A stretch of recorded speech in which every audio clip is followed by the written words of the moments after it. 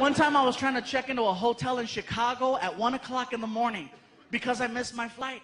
Nobody's at the front desk, just a little bell and a sign that said ring for service. So there I am. Ching, ching, ching, ching, ching, ching, ching, ching, ching, ching, ching, ching, ching, ching, ching, ching, ching.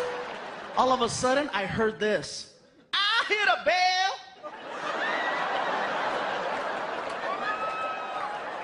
All of a sudden, this lady came out, just...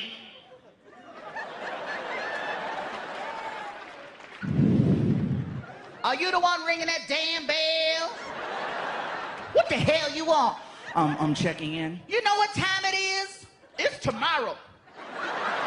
I know, I missed my flight. Mm-hmm, whatever you say. What's going on out there? Girl, you gotta see this. I got a big-ass Mexican showing up late as hell. Okay.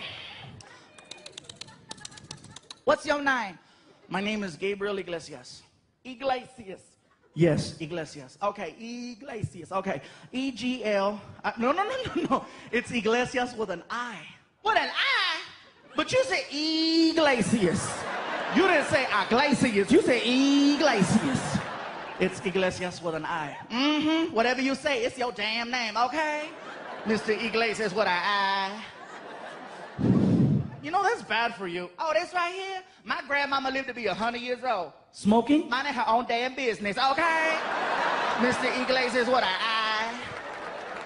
Okay, I found you in the system. I got you for 2 nights, full-size bed, non-smoking. I requested a queen-size bed. And you would have got a queen if you'd have been here yesterday. But it's tomorrow, and you're lucky I'm talking to you. Mr. Iglesias with an I. What's the I stand for? I need a bigger bed. What's going on out there? Girl, you gotta see this. Nacho Libre is tripping. Whatever. Give me a hard time.